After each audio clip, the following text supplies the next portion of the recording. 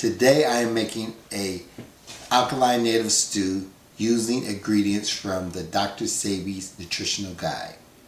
Some of the items that I'm using today is garbanzo beans, kamut pasta, mushroom zucchini squash, butternut squash, onions, quinoa, peppers, and other herbs and spices.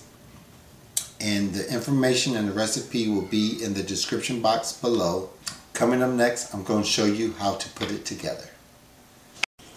We're going to add 1 summer squash, 1 zucchini, butternut squash, about 2 cups,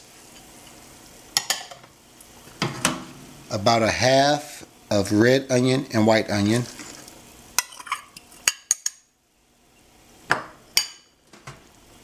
two to 3 tomatoes, Roman tomatoes,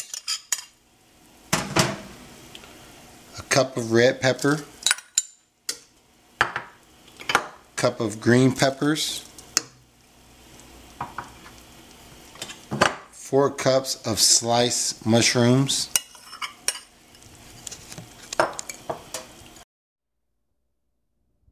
here I am adding 1 pound of dried garbanzo beans. These were already soaked overnight and prepared ahead of time. It's a good idea to plan ahead whenever you need to use garbanzo beans in your recipes. Fresh dill, oregano, basil, cayenne, it's about a teaspoon, about 2 tablespoons of salt,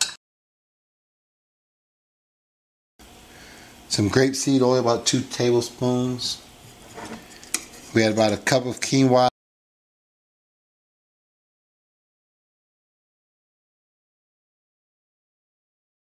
and then about 4 cups of kamut pasta. You can use spelt pasta also. And pretty much you just leave it, you cook it for about an hour, let it simmer, and we will show you what it looks like after it is done.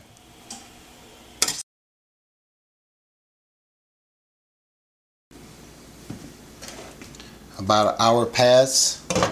Now it's time to check out our native stew. See all the vegetables, the pasta,